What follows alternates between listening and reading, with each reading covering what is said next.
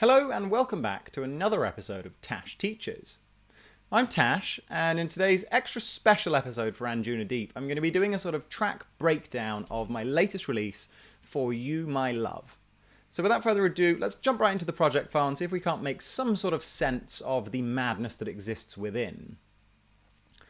Now, there are a couple of disclaimers I'd like to make before starting this little deep dive, and the first of which is that the track which you will be hearing today may vary a little bit compared to the official release, and that is because the version that is out now came from a project file that was sufficiently reduced in the amount of channels, and I'd started bouncing everything down to audio, and in many ways it would just be really dull to look at. So the project file I'm showing you today is of a version about 9 versions before the song that it will be officially out, and this is sort of the last point in which everything was on separate channels. So there may be things in here that aren't in the original or vice versa, and yada yada yada. So let's just jump right in. Now, one of the most important things to point out about this song before we start is the mood of the song comes largely from the key that we're in, or should I say the mode that we're in. If you were to throw this track into mixed in key, for example, to try and work out what key it is, I'm sure it will say that it's G major.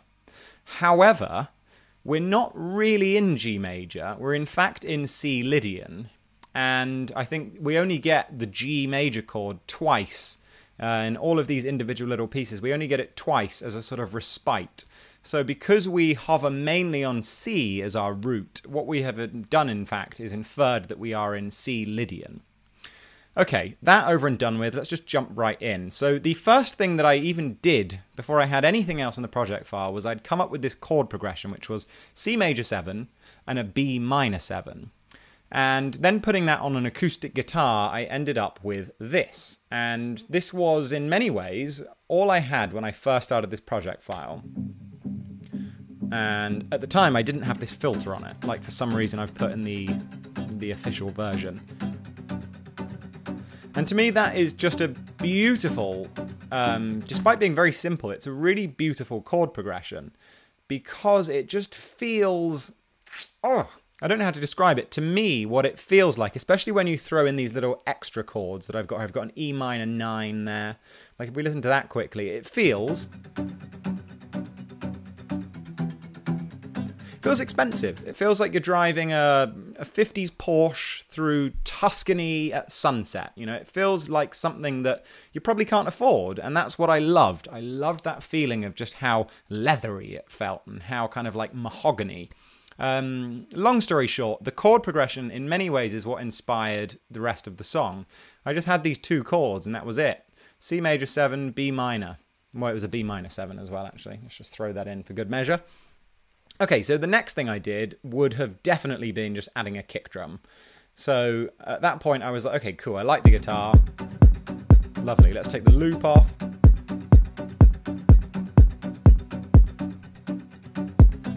And at this point I probably would have said, lovely, that's fantastic. What we need now is a bass line. And around the time of making this song, I just discovered the plugin company TuneTrack. And I think a day or 2 before I made this song, they just released this plugin, which is called Easy Bass. And for any of you who are curious to learn more about this plugin, I do have a video over on my TACHES Teaches channel on a sort of review/tutorial of how to use this and some kind of fun use cases. But what this is, in a nutshell, is having an expert bassist sat beside you at all times, being able to help you play the exact rhythm you want for the specific chord progression you have in mind. And you can see here that key-wise, I had to put it in G major because we only get to pick between majors and minors. But anyways, so by adding this bass line, and a quick note as well, is the rhythm that this bass is playing is a rhythm that I have created called Simple Latin. And it's this rhythm. And that rhythm is something which I played on my bass guitar and plugged into the jack import. And all I did with the audio tracker was I had the audio come through, which basically it converted the audio to MIDI, because I have to say, although I know what I like, I definitely can't necessarily play what I like on a lot of instruments. So the tone of the way I was playing the strings, or the little clicks and buzzes and stuff, this allowed me to take what I had in my mind and apply it to any chord.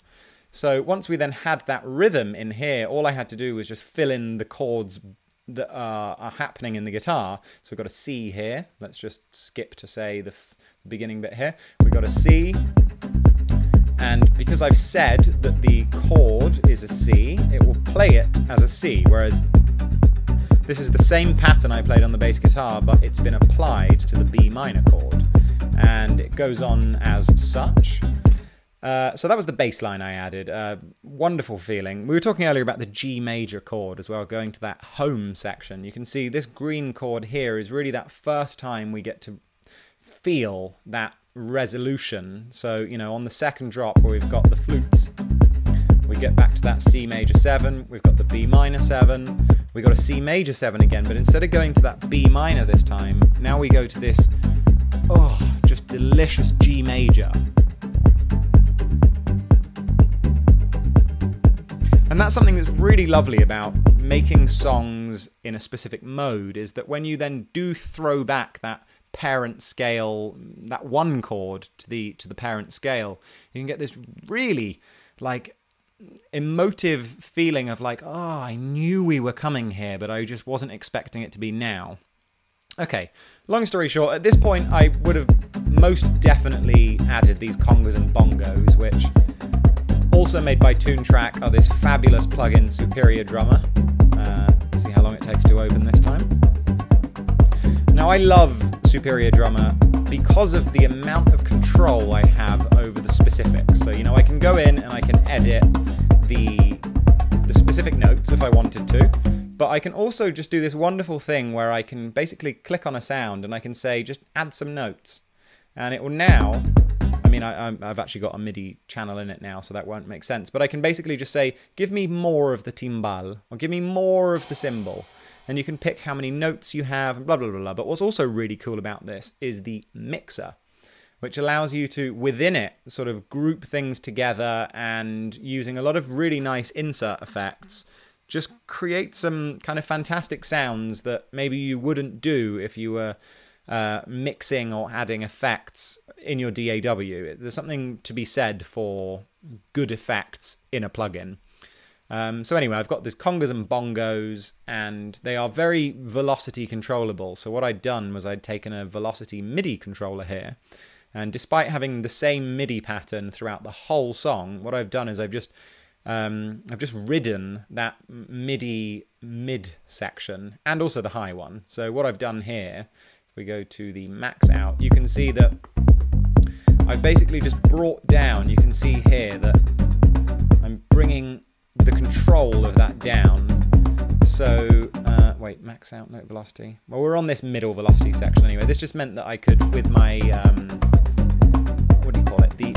Not the mod wheel. Yeah, the mod wheel. I could basically dial in the expression as if somebody was playing it live. And I've done that on both the bongo and the congas. And around the same time as making this song, I was also getting quite into then just overall volume riding. It doesn't look very interesting on this channel, but what I would do is once I had a good working mix, is I would just attach some sort of fader on a MIDI keyboard or maybe the mod wheel to the volume, and overall I would just listen through to the channel or listen through to the track, and on every channel try and add in a bit of humanized volume increases and decreases. Blah, blah, blah, blah, blah. Okay, so then I also added some shaker and a clave, and there you go, you got your classic Tash percussion sound, and a few more sounds here that I don't think is really that interesting to get into. However, we now get to this 808 conga section, and what's quite lovely about this conga, I think as a sample it would actually be called an 808 tom. I've bounced it now. But what I've done is I've just pitched them to be, I'm assuming, a C and a G, which just is the root and the fifth of the C major chord, which just really helps to... It helps to really ground us in the fact that we're in C major as the root, therefore C Lydian. Once I'd done that, I felt like it'd be quite nice to add alongside all of this very organic sound some sort of digitalish sound, and that's where I ended up taking the same 808 tom, but applying it on a sampler and playing in this rather fun repetitive pattern.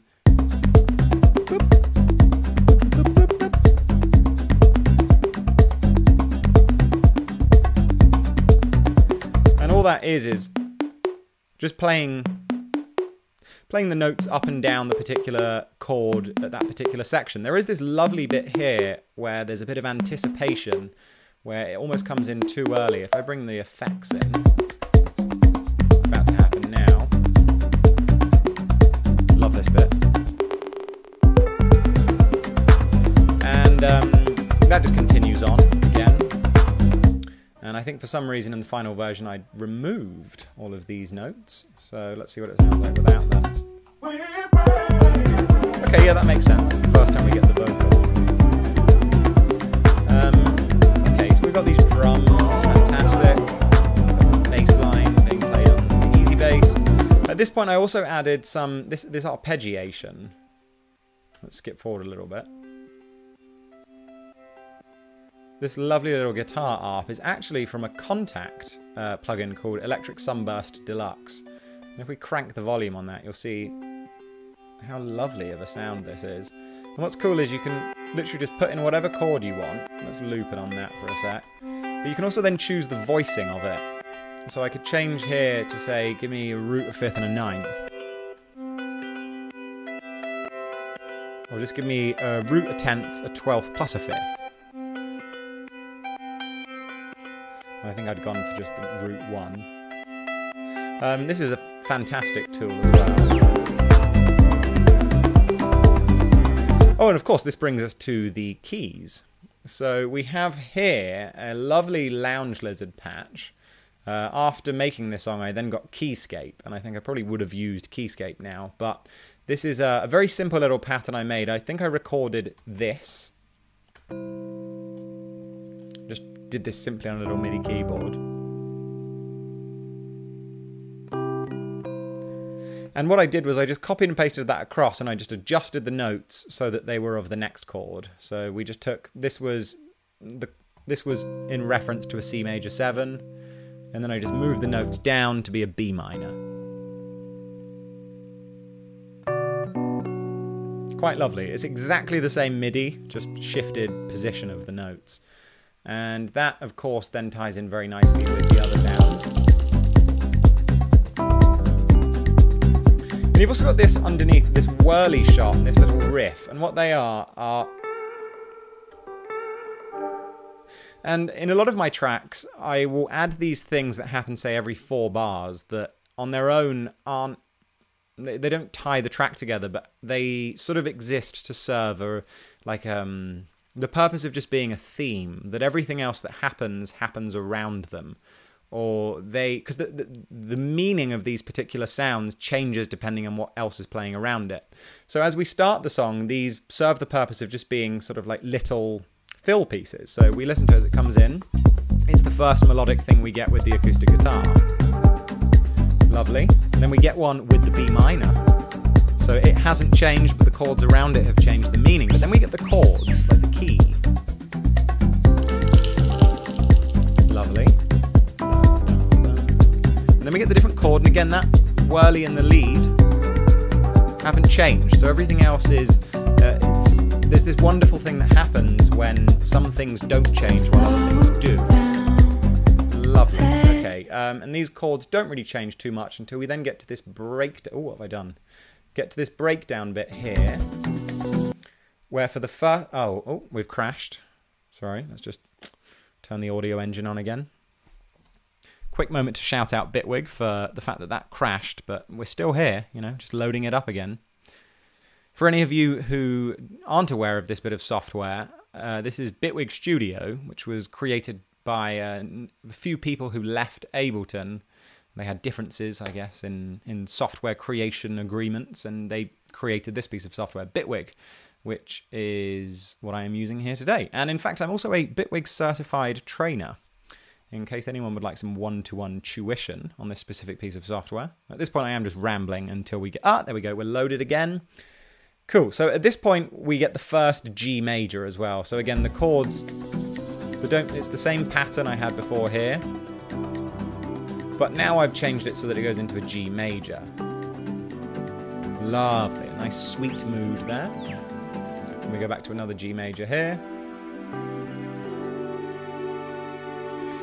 So that sort of sums up all of the keys, all of the guitar. We've got another bit of guitar here. That was the Sunburst electric guitar. And we've also got this picked acoustic guitar, which is by the session guitarist picked acoustic, which is lovely as well. You also get to pick your voicing. You can do sort of open voicings if you pick these ones with the asterisk. Oh, I probably would have used that now if I'd had a choice in it after the matter. So that's all of our musical elements here, keys and whatnot, and our synths.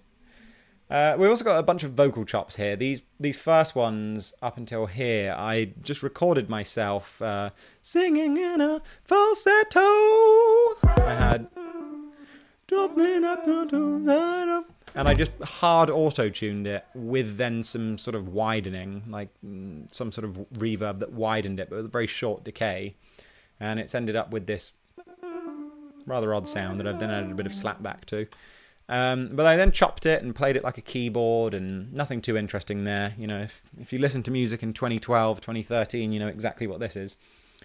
So that's that part. Then I also had this recording from, all of these from down here are little sections. Let me just solo these. Little sections from an iPhone recording I did of some friends singing some music they sing at church. Some are pitched down, some are pitched up. Quite lovely. And in fact, although it sounds pitched up, it is a harmony of a few people singing. Very lovely. So that all ties in quite nicely with the rest of the rhythms. Where it starts to get quite interesting, though, is these woodwinds, flutes, strings, and brass. And unfortunately, for some reason, I decided to get rid of the brass from the track. And I think, realistically, the brass was one of the best bits. So we'll leave that for a sec. But as we get to this breakdown, we then have these rather delicious bits of strings, flutes, and woodwinds that come in. So if I just solo these for a sec. What we have here is my first attempts at trying to be a bit orchestral. So, bloody volume fading in. God, that's made it a bit of a nightmare for showing you guys this stuff. But what we have here is this lovely, thick, rich... We've got an... Let's listen to them soloed then. We've got an oboe there. We've got the clarinet below it. And the bassoon below. So if we layer them...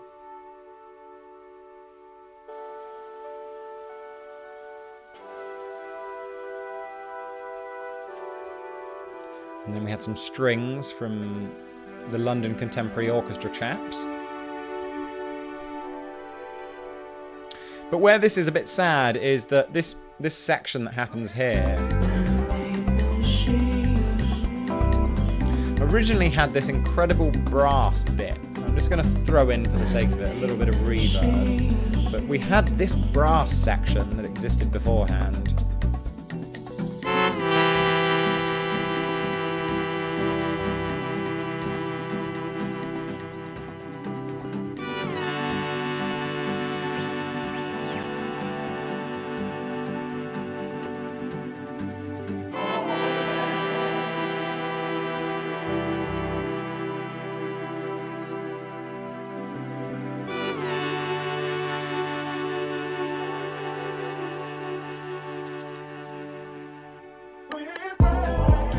Now, it's important to note as well that all of these orchestral sounds were the first usage of this little bad boy.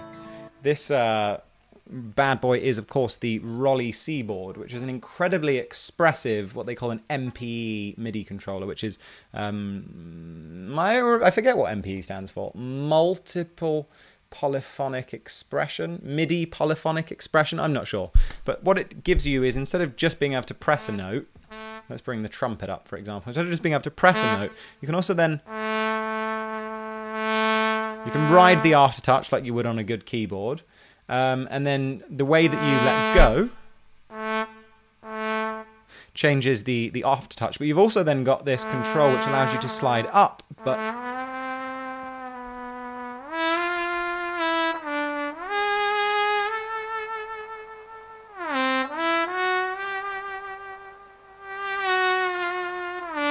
you can just get these incredible sounds with it. And I love playing with the tenor saxophone like that.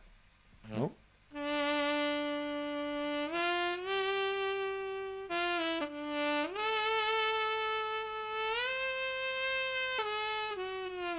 Anyways, best left that for the professionals.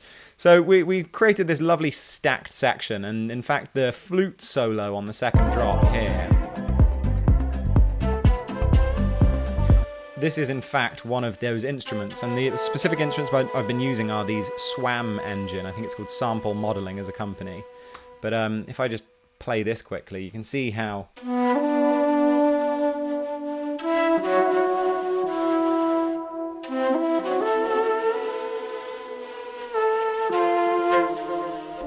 Anyways, no idea what I'm really playing there, but there's just this incredible expressive control that allows you to come up with stuff like this.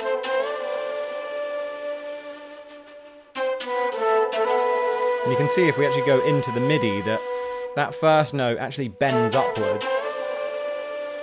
So you can bend between notes, and Bitwig has this wonderful control of micro pitch expression where I could bend up that specific note.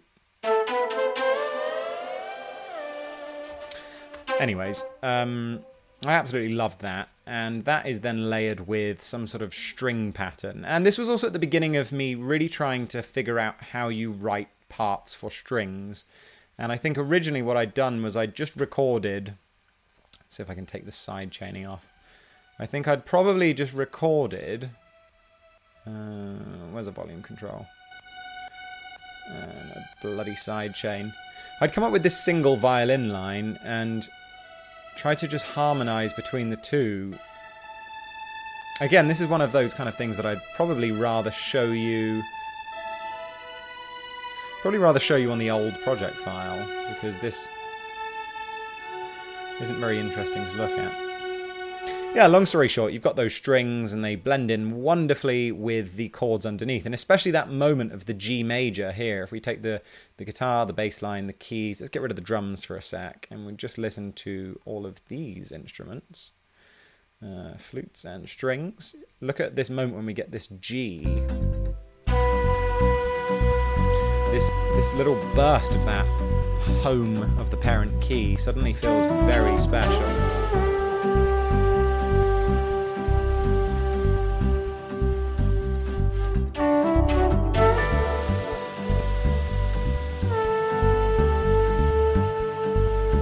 You suddenly have this burst of hope, despite sort of like the sad vibe of it. Then you've also got down here this brass section that was muted, because I think I probably felt like with the vocal behind it, it was a bit too much. But if you listen to this, I love this brass section.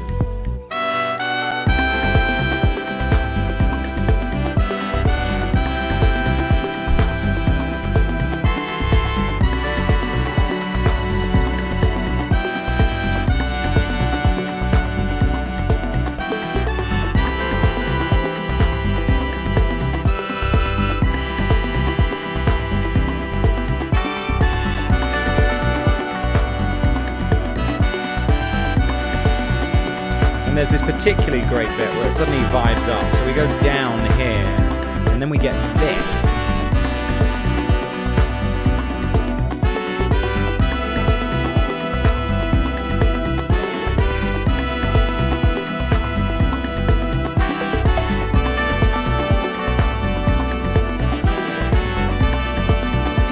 Anyways, I'm a little bit gutted that I removed that, because instead we end up with just the vocals and the strings.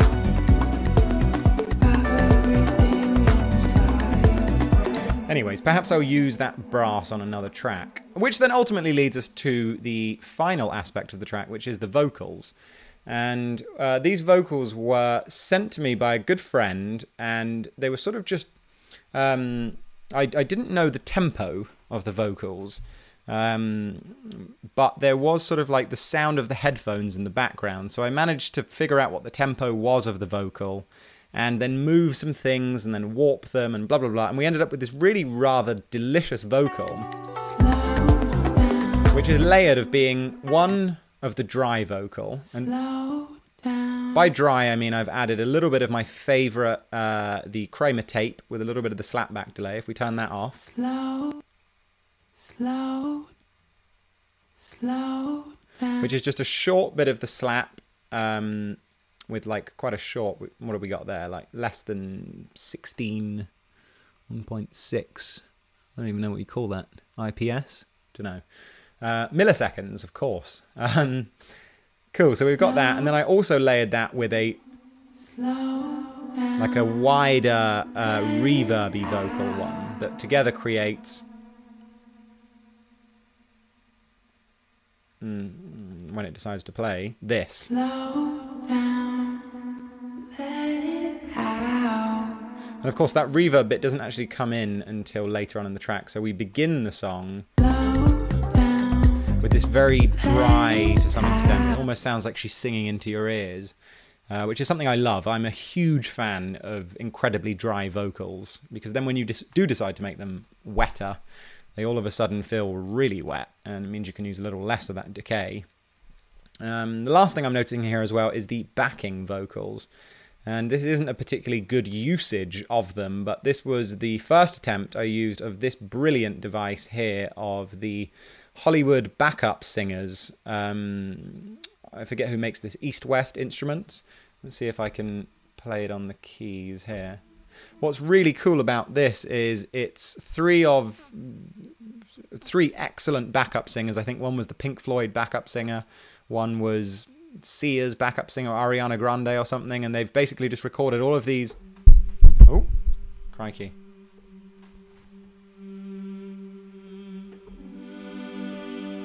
They've recorded all of this expressive control.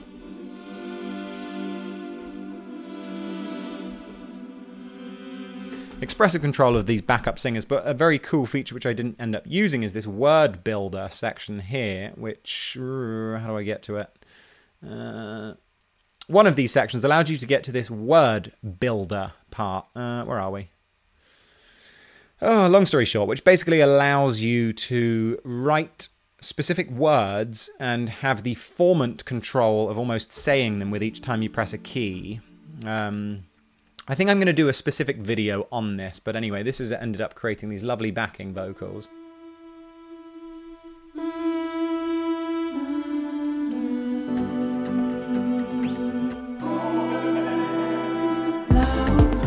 Anyways, that just carries on as is. And, I mean, that's all I could really say about this track, to be honest. I mean, a few things to round it off as well is this was, in many ways, my first foray into creating music with Bitwig Studio. And I think the approach that I took, coming almost from a bit of a virgin, innocent, naive view, created a song that I don't think I would have been able to make the same way if I'd used Ableton, which I would have known really well at the time. And what's striking me as being quite interesting, looking back at this project file with you now, is how in a relatively short period of time your understanding of something can go from this to this with the right amount of passion and interest. And it's funny to look at this project file and sort of, if this were homework that I were grading of a student, I'd have a lot of notes for them, if you know what I mean. Anyways, I think that sort of sums up the song, and I hope that this has been of some interest and enjoyment to you watchers out there. Please have a listen of the song on Spotify or whatever your favourite listening platform is, and check out the B-side, I See You in My Dreams, also. In the meantime, happy living and happy creating and all that, and speak to you soon, I guess.